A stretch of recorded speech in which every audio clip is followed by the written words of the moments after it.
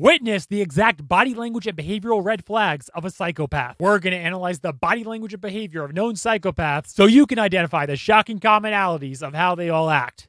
That's next. Welcome back to the channel, Shakers. Derek Van Shake here. We've covered psychopaths quite a bit on this channel, with their constant manipulation, massive egos, deception, lack of emotion, empathy, and remorse. So we're going to piece together interviews and footage of known psychopaths such as Richard Ramirez, Ted Bundy, Jeffrey Dahmer, John Wayne Gacy, Charles Manson, Dennis Rader, and others to clearly show you the shockingly common behavior and body language of psychopaths. So you can easily see the red flags to look out for to identify a psychopath in your own life. Now, let's get started. People in this day and age are brainwashed and programmed like a computer at being nothing more than puppets. This nation, this country is founded in violence. Violent delights tend to have violent ends. What's going through my mind right now is to use the minutes and hours that I have left as fruitfully as possible. Is there enough time to explain it all? This interview with Ted Bundy was filmed the day before he was executed, and now finally he actually comes clean. For the record, you are guilty of killing many women and girls. Yes.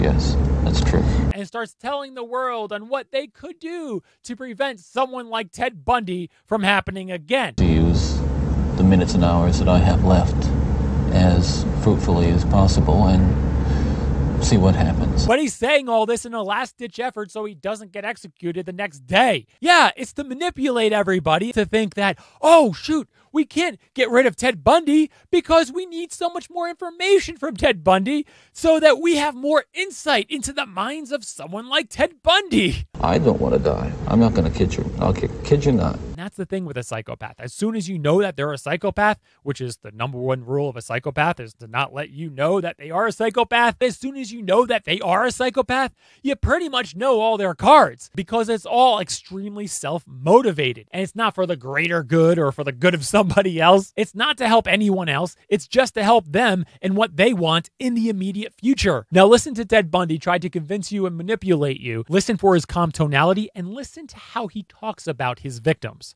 Watch. There is no way in the world that killing me is going to restore those beautiful children to their parents and correct and soothe the pain. Yes, he calls his victims beautiful children now. Those beautiful children. Because what he's truly trying to do is manipulate the victims' families, manipulate the governor, so that they can either call the governor and the governor is going to have a discussion about all this and then maybe delay the execution and postpone the execution so that Ted Bundy doesn't have to be executed tomorrow. And some say that, oh, no, Ted Bundy's not trying to suck up or trying to manipulate anybody so he can get off of death row and won't have to be executed tomorrow. Because if he wanted to get off of death row, he should just plead complete innocence and, oh, this is a mistake. A man who does not want to die does not confess to 28 murders. But at this point, everyone knew that Ted Bundy did it. There was so much evidence against Ted Bundy. So Ted Bundy knew that card couldn't be played. So in Ted's mind, his best card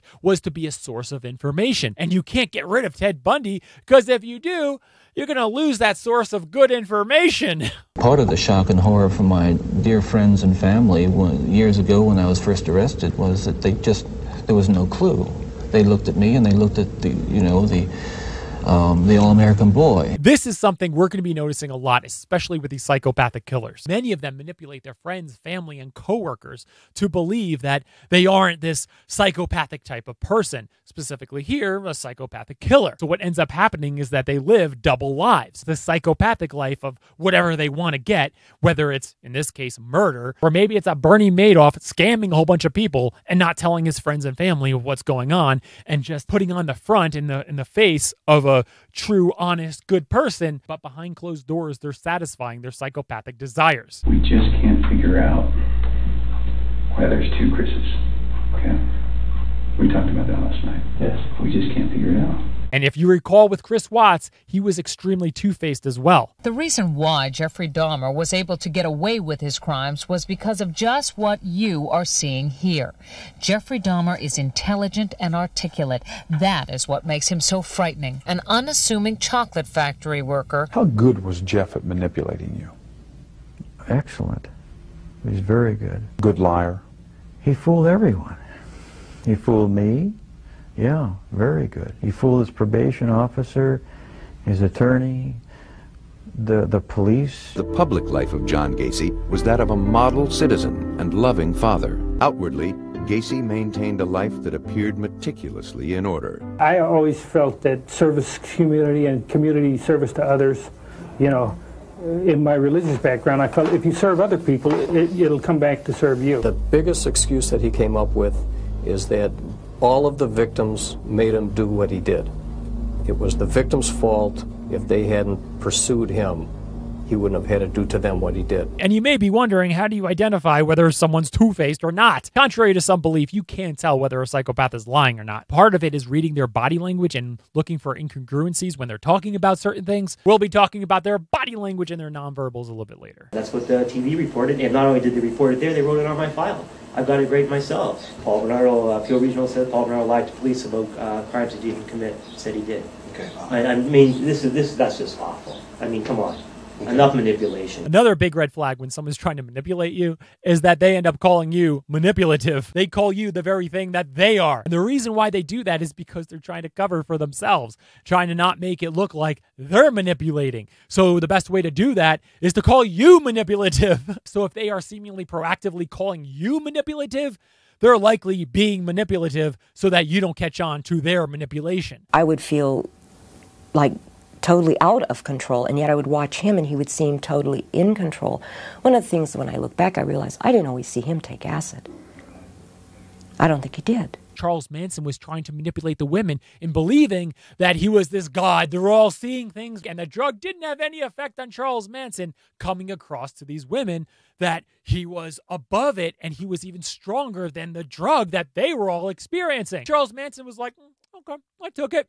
You know? Rader, from a distance, looked like a pillar of the community, but nobody really understood his inner life. He was able to compartmentalize his life. He could be the good father, and he could also kill, and then comes back to the Boy Scout camp as if nothing happened. He became a compliance officer, a role that gave him the chance to exercise a position of authority in the community. Dennis Rader, the president of the congregation at Christ Lutheran Church, BTK. When he wasn't actually doing his acts, he had this persona, this aura of normality that nobody suspected that he could be a killer. It would be improper for me to comment on my LA convictions and on my pending case here in San Francisco. Why? Because of my appeals. Yeah, Richard Ramirez was so egotistical that he actually thought that he had a chance of not only getting off of death row, but also getting out of all the murders that he was convicted of. What's very common of psychopaths is thinking that they can do the impossible. It's because they're so egotistical. Why did you decide to defend yourself? Such as Ted Bundy thinking that he could defend himself in court. I have a lot of strong opinions about how things should be done. Because even when lawyers get in trouble, they usually hire an attorney to defend them. But someone who's as egotistical as Ted Bundy, he thinks he could defend himself just as well as a 20-plus-year law veteran. I ought to get Mattel to make little dolls that walk and say, I'm the Bundy monster. You think about getting out of here? Well, legally, sure. Jumped out of this second-story window at the front of the Pitkin County Courthouse this morning. He was scheduled for a court appearance and apparently had been locked into the law library by sheriff's deputies. Throughout the many years he spent in prison, he spent much of his time painting. This is Christ as I see him in myself. Gacy did not believe he was going to die. Let's call back in an hour or two. Said, John, you're going to be dead in an hour or two. What are you thinking about? Well, God, I guess you're my best friend, being I invented you.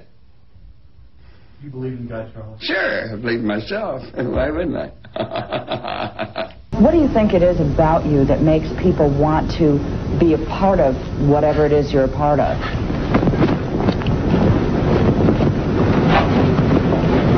I'm brand new. Everything I do is always brand new. Rader wants status. Rader wants to think of himself as cleverer than other people in his community, taunting the police that they are not able to arrest him. The police were at a loss, and the taunting letters from BTK kept coming in. I think I stand about as much chance of dying in front of a firing squad or in a gas chamber as you do being killed on a plane flight home. Let's hope you don't. Do you ever feel like you'd like to escape? Wasn't at all convinced that he was guilty. He's the most pleasant killer I've ever interviewed. A big thing back then that people just didn't want to believe about Ted Bundy was that someone so nice, generally handsome, charming, could actually have two sides to him, could actually do terrible things and be so nice and charming and so personable during interviews. People generally want to believe that they can pick out, you know, a serial killer or a murderer, and you should have looked at him. Look, he looks like a serial killer. He looks like a murderer. Oh, it's so obvious. But with Ted Bundy, he wasn't like that at all. Complete opposite. He made that appearance. He created that facade of manipulation, making people think he was the all-American boy. They looked at me and they looked at the all-American boy. That's part of the reason why Ted Bundy got away with it for so long. You are not guilty. I'm not guilty. He's laughing at that. I'm not guilty. Psychopaths will usually demonstrate a lot of inauthentic emotion, where they come across in the interaction as fake, cold, or just inauthentic, like we're seeing here. I'm not guilty. Does that include the time I stole a comic book when I was 5 years old? The creeps kind of grew on me when he talked about feeling for the family. The parents of these girls are fairly decent people. I don't know, and I really feel for them because apparently they've suffered an incredible tragedy in their lives. The loss of a loved one is probably the most extreme kind of loss you can suffer in this life. And I feel as much for them as anybody can, not having gone through that myself. The judge found you guilty of second-degree kidnapping. You never showed any emotion. Yeah. And for somebody who believes he is so innocent, why was there no emotion? He was an arrogant, basically. And that's the way he came across on the stand. At the trial, DeRonch picked out Bundy as her abductor. Ted Bundy was convicted with kidnapping Carol DeRonch. I've always mused over just how I should behave. I just behave the way I feel is right. If you noticed, he first defended himself, and then now watch what he does. And I'm showing emotion right now because inside I'm mad. When he's reminded by the interviewer, then he's like, oh, emotion. Oh, I should show that I'm kind of sad and mad. Oh, that's what I should do. And then he goes and tries to show it. And I'm like, inside I'm mad. Because inside I'm mad. And he gives a little bit of a sniffle. I showed no emotion. I felt emotion. Believe me. Now. Do you think that's authentic emotion? Ted Bundy goes from sadness to laughing like that. I showed no emotion. I felt emotion. Believe me. Now. Changing the emotion that quickly indicates that the emotion is inauthentic. Very reminiscent of Chris Watts. Remember this part of the interrogation? And you have not shed one tear in 2 days that you've been here. No. Not one. I like these shirts a lot. Help me understand that, because I don't get it. These are your baby girls. And you have not shed one tear over them not being around. Chris, I lose my 4-year-old in the store for 10 seconds and I start to go panic. Panic. I have not seen any of that from you at all. Help me understand that. I love those girls. I would never do any of this because I haven't shed a tear. No, that's weird. Is that weird? Look, I just had a little sniffle and now I'm emotional now. That's weird. Is that weird? Depersonalize another person and view them as just an object. Now, when Jeffrey Dahmer talks about this, see what you think of his body language. I don't know how to express the regret, the sorrow,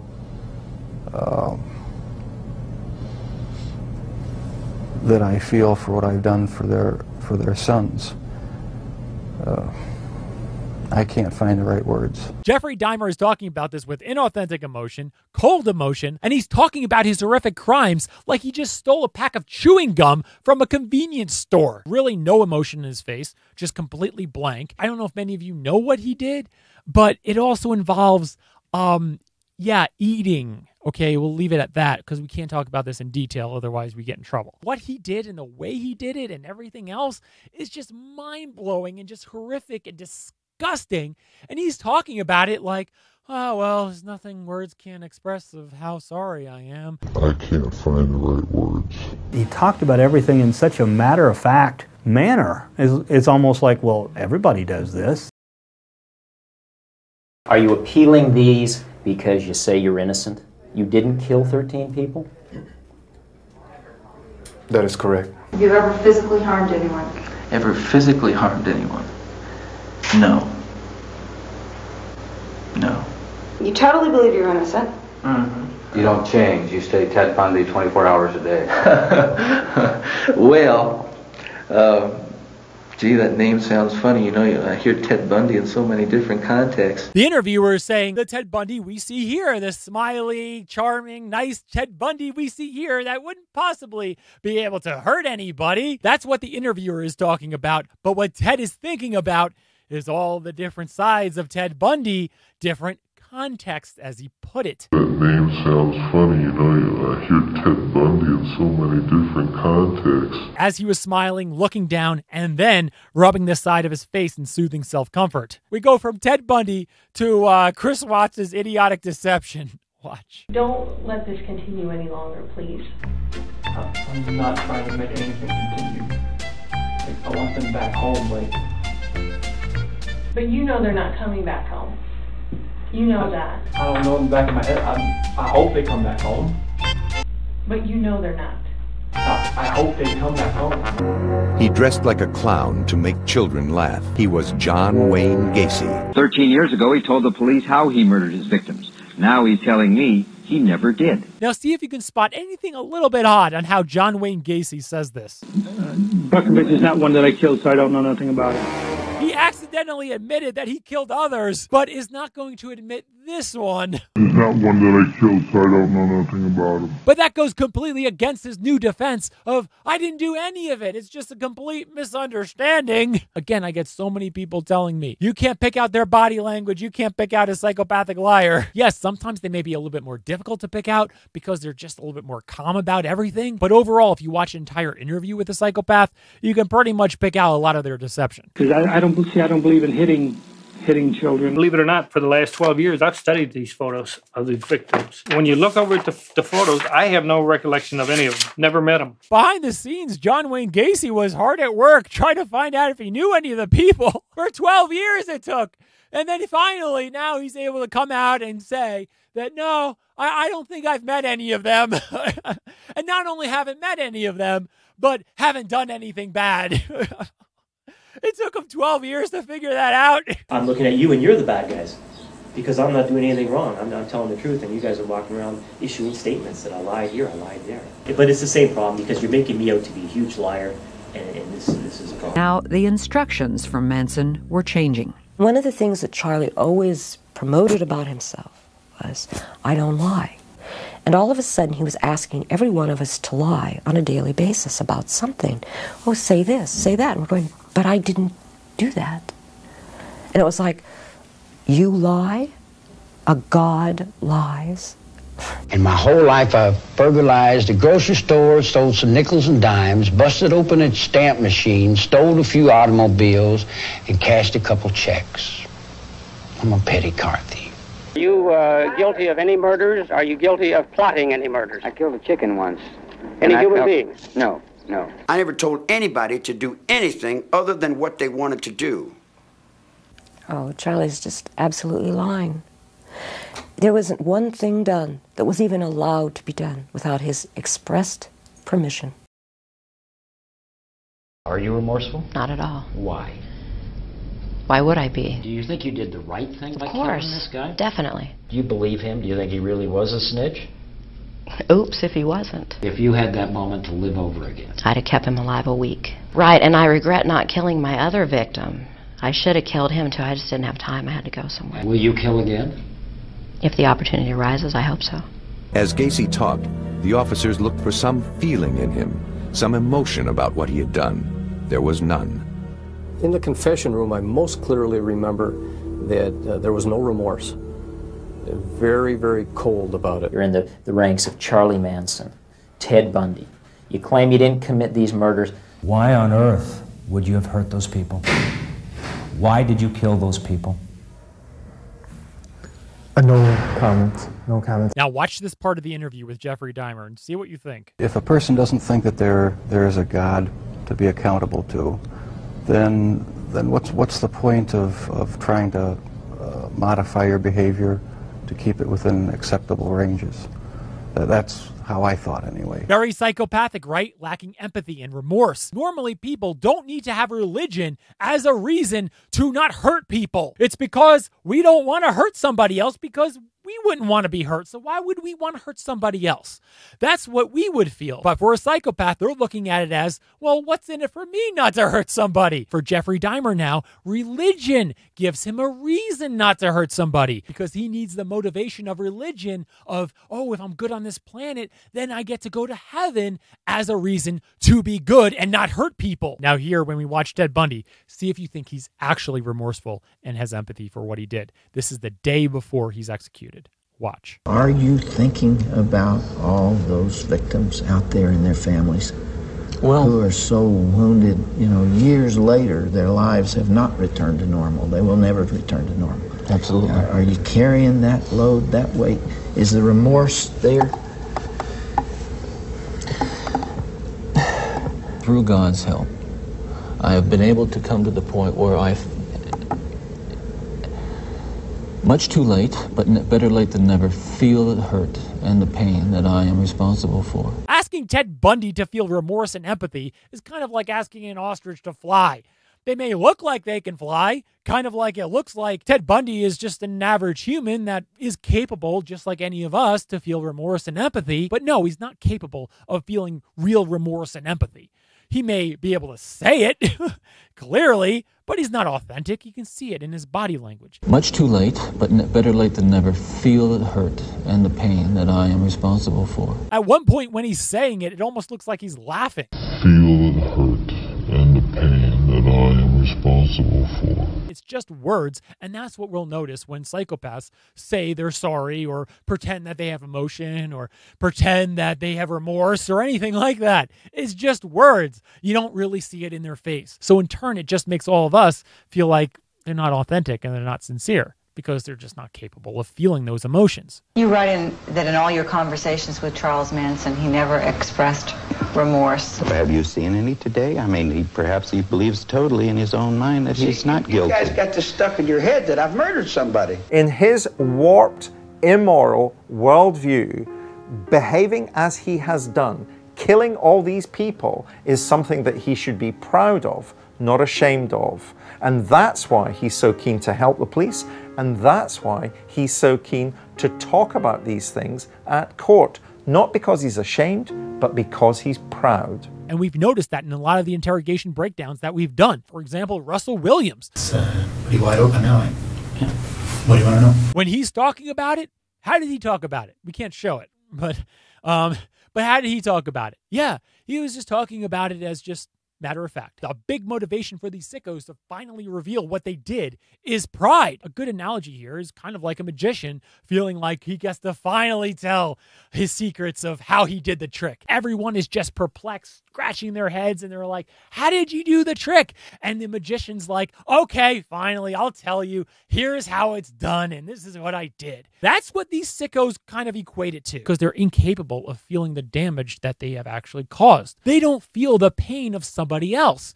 They're just like, well, I did this. It's against the law, and I got caught, so there you go. I've always felt that people talk about psychopaths very far removed, don't really even understand what exactly a psychopath is, or how they act, or what their body language is, or anything. The whole idea in this video is to pull all the evidence together so you can easily see their psychopathic body language, behavior, and tendencies, so you can more easily identify a psychopath in your own life. If this video gets over 10,000 likes, we'll make a moron video on my More channel on body language tips and tricks to identify identify a psychopath. So if you're not already subscribed, you may want to do that so you don't miss out on that likely future video. Now in the comments, what famous person do you think is a psychopath? Let everyone know in the comments below. I'm not a famous person, so don't put my name in the comments. I can just see my haters right now. Derek Van Shake. If you're not already subscribed, hit that subscribe button now because we can only miss out on new body language and investigative videos. We'll shake up YouTube. And I'll see you at the top.